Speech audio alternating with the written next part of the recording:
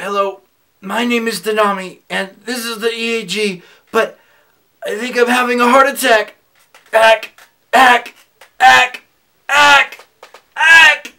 You ought to know by now. Hey, guess what? This is my theme song.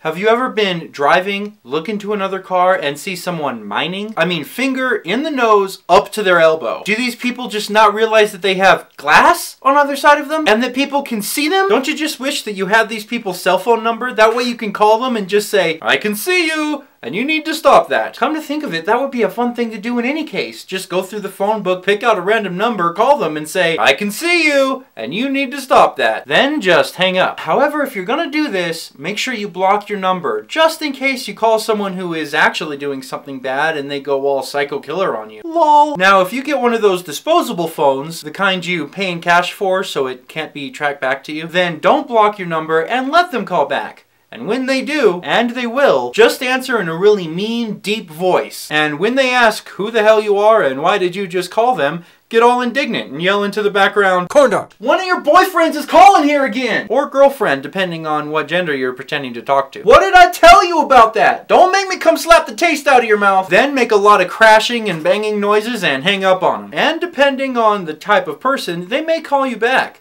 When they do, just answer in a sweet elderly voice and pretend you have no idea what they're talking about. Play hard of hearing if you can, and asking them to repeat themselves multiple times is also fun. Then tell them that you've had this phone all day and don't even know how to text. But back to why people do things like pick their noses when they're surrounded by glass.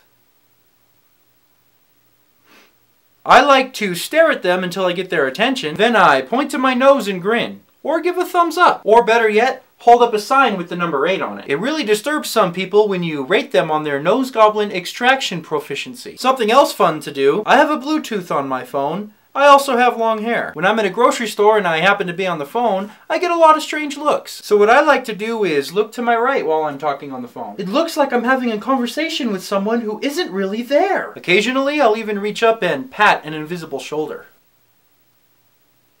Hey, you never have to worry about people crowding you. Random question. Why do we always nod or shake our heads when we're talking on the phone? They can't see you, but we all do it and don't deny it. No, I said don't deny it. I saw you shake your head.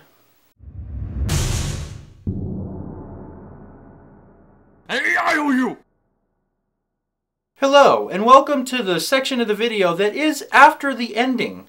Which is weird because you would think the ending would be the ending. But it's not somehow. I keep talking. Anyways, the main part of this video that took place after the intro but before the ending was written by Doni Hyden, who's been considering getting into making videos herself, and all she's looking for is encouragement. So leave your constructive compliments in the comment section below to let her know what you think of her material. If it's good enough, maybe she'll say getting into it herself. Well, no. Well, what did I say?